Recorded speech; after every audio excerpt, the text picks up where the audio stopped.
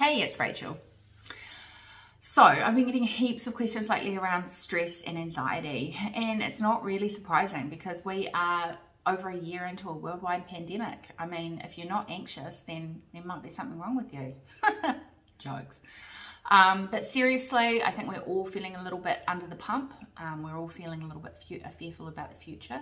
So I thought I'd put together a few little bits and pieces that might be able to help at least one person identify their stress and give them a few tools to be able to just calm the fuck down. So stress is a really age-old response. So way back in the day when you were hunting or foraging or whatever, and you came into contact with, say, a dinosaur. I know we didn't live at the same time, but it's just so much cooler than a saber-toothed tiger. So a big, like, fuck off T-Rex or something. So your body would be like, oh shit, there's a T-Rex. And it would immediately respond in a certain way. And how it responds is it increases your heart rate and the force of your heart. The pressure, sorry. And so what that helps to do is it helps to send more blood to your brain so you can think about what you're going to do, and to your muscles so you have more blood pumping and you can run faster and be stronger. It also frees up glucose from your liver as well, so you've got more glucose floating around, so you're more able to feed your muscle cells and make more energy, more chemical energy. Because you are just so focused on this T-Rex, your body is so focused on getting away from this T-Rex and on survival, because that's what the stress response is all about. It kind of shuts down some things that you don't really need. So it shuts down things like digestion. It shuts down things like reproduction and immunity as well. So when you're in that stress response, all of those things kind of go by the wayside because you don't need them when you're being chased by a T-Rex, Now, the interesting thing is that response is the same whether you're running from a T-Rex or whether you're just worried about the future or worried about, what this pandemic holds. And stress was only ever supposed to be like I'm stressed. I'm going to run away and then I'm going to use up all those hormones and stuff and then I'm going to be calm again. But whereas now we're like, I'm stressed about this. Oh, I'm stressed about that. And it's just totally ongoing. And so what happens when it's ongoing is you're always turning off those reproductive hormones. You're always turning off your digestion, and you're turning off your immunity. So, that can lead to a few different issues, like reproductive problems, digestive problems, immune problems. And also you're always turning on your cardiovascular system. So high blood pressure, anxiety, because you've got all this blood rushing to your brain as well. So you're like always thinking, always thinking, always thinking. So that can really be really detrimental to your long-term health. So what can you do to shut down your stress response? It's a little bit trickier than that. I think I put together a few things because I'm kind of like, it's not just take a pill. Sorry, guys. And be chill. It's not like that. You need to have lots of different kind of tools in your toolbox in order to kind of like reduce stress. So I think one of the biggest ones is find some time just for you, it sounds so lame, but like get a hobby, like I went and did a pottery class because I was kind of like, I need to have some time just for me, different people, out of the house, all that kind of stuff. That can really help to mitigate stress response. It really can, because you're doing something that's just for you. And oftentimes doing things that maybe is quite focused. So, like cross stitch. I know this sounds like old people things, but I am an old person, so I can say this. Those types of things are quite good because they're kind of mindless and they get you out of that stress response. You're not thinking about that because you're thinking intently about something else. So I like things like that. Hobbies. Get a hobby. Sleep can be really disrupted by stress as well. I'm not going to give you like my 10-point plan. because there are some amazing books out there, and the one that I always recommend is called Why We Sleep, and it's by Matthew Walker, and he goes through why sleep is so important, and he gives you some really interesting ideas around what you should be doing to make your sleep better. You can also just Google those and they'll all come up, and sometimes there might be one or two that you're like, oh, I should do that, and it might work for you. So, you know. Reduce tea and coffee and alcohol, because people get stuck in this merry-go-round. They have coffee in the morning to wake up, which also kind of, you know, makes your body secrete those hormones as well, because it's a stimulant. So you're kind of like adding to your stress response chemically. And then they're so G'd up at the end of the day that they have to have a drink in order to calm down. And that's just a total merry-go-round. And also know that alcohol really affects your sleep as well. You're not sleeping well. It messes up your blood sugar as well, depending on what you're drinking. So you can be, it's one of the key reasons why people might go to sleep and then they'll wake up in the middle of the night and not be able to get back to sleep, because they're having these blood sugar irregularities from the alcohol. Exercise, people.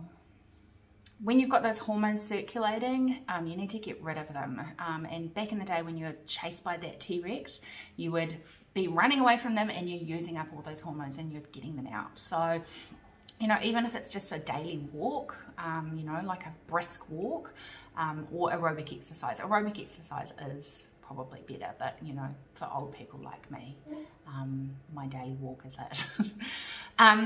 Choose what you're giving a fuck about. You know, like, you know, do you really care about, you know, what that person is saying on Instagram? You know, just flick past. Don't, every time you get like that little annoyance, you're just adding to your stress load. So, you know, don't like, you know, oh, that person's so annoying. It's just not worth it, people. It's just not worth it. So choose very carefully what you give a fuck about. Put down your bloody phone as well. Here I am talking to my phone. But put down your phone. There is research to show that it increases your cortisol levels, which is one of those stress hormones. And it probably in response to you getting annoyed at someone on the internet or whatever. I don't know. But, you know, maybe just have a little period during the day when you look at your phone, and the rest of the day, just put it away. Put it away. Eat real food. I mean, that's just a basic, and you can get information everywhere about what constitutes real food. Basically, minimizing your sugar intake is really important, because when you're under stress, you've already got that kind of like elevated levels of sugar kind of circulating, because you're ready for this kind of, you're ready to make more chemical energy. So I'd be looking at minimizing the sugar that you're eating. That's really important. So that's kind of like refined carbohydrates, all that kind of shit. I mean, you know, it's readily available.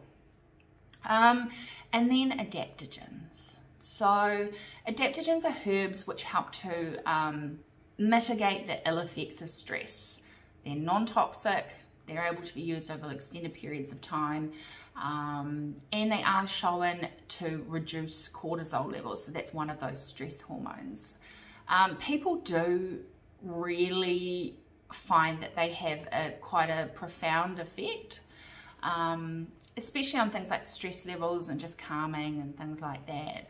So my favorite is probably ashwagandha, and it's a bit of a trendy herb at the moment. It used to be called withania, and now it's suddenly called ashwagandha, which is interesting. But it is a slight sedative, so it has a very slight sedative action. It is an adaptogen. It's an immune modulator, which you'll find most of the adaptogens are, and I usually recommend this one for people that are tired but wired. So people who are bloody exhausted but they can't get to sleep. That's a big like thing for ashwagandha. And people who have thyroid dysfunction too, which can be, you know, exacerbated by stress too, because it just buggers up your whole HPA axis, which is probably a little bit more complex than we want to talk about here. So that's probably my number one would be ashwagandha. Number two would be reishi, and that's an adaptogen once again. So it helps to mitigate the ill effects of stress, and it has quite a profound calming action. So I put it in my moon formula, which is a sleep formula, which you know, and it really does calm the farm. So that's a good one to have. And sometimes people add it to their coffee in the morning. It just kind of reduces the stress effect of coffee, but I've just told you not to drink coffee, so yeah. And it has a liver function action too. It helps with digestion, which can be a little bit under par, specifically more constipation when you're under stress. Reishi for constipation is what I'm saying. And then immunity as well. So as with all of those medicinal mushrooms, including cordyceps, which is another one of the adaptogenic mushrooms, they all will have an immune modulating action, which is really valuable, especially right now as we're heading into winter, and of course, you know, when we're all worried about pandemic stuff. Yeah, so definitely helpful for just supporting your healthy function of the immune system. So cordyceps is another one that I would probably recommend, and it has a it's helpful for people who maybe are suffering with reproductive issues alongside their stress. I think stress affects people in all different ways. So, you know, ashwagandha is kind of like the key one, kind of helps with everything. Reishi, you know, people who get that constipation, but are, you know, and sleeplessness as well, associated with stress. Cordyceps, people who are really fatigued and they tend to have a weak spot in their lungs. So when they get a cold or something, it goes to their lungs. I'd be looking at cordyceps, really potent adaptogen, and also has an action for reproductive health too. As does shatavari. Now shatavari, some people say it's an adaptogen, some people say it's not. I really love shatavari. It's in our lover's potion. It's probably one of my favorite herbs. It has that adaptogen-like action, so it helps to mitigate the ill effects of stress. But it also has a moistening action on the tissues, so it's good for maybe women that are going into perimenopause as well, which can be exacerbated by stress as well and cause anxiety. So, you know. And then holy basil too. Now, you know, I had an amazing holy basil harvest this year. It was just, I couldn't keep up with it. So it's really easy to grow this herb. And it's a beautiful herb, and it has a very nice calming action. It blends really nicely with things like rose and reishi and those types of herbs together. They're like just really calming for the whole being.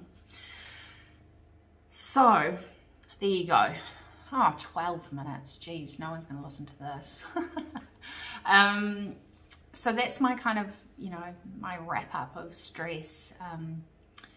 Yeah, I mean, there's other herbs out there that are more sedative type herbs, which may be helpful if you're really, you know, G'd up and really in the throes of anxiety. So, you know, you can get little tinctures of herbs which are good for if you are, you know, having anxiety, you know, on a daily basis and it's kind of panicky.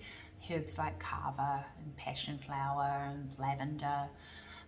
Those types of herbs, skullcap as well, can be really helpful in that instance. Yeah, but also the big thing as well is that if anxiety and stress are really getting to you, then it's probably good to talk to someone, talk to a friend first, and then maybe, you know, talk to a professional if it's really impacting on your life, because you don't get a medal for putting up with feeling anxious. So, yeah, seek help.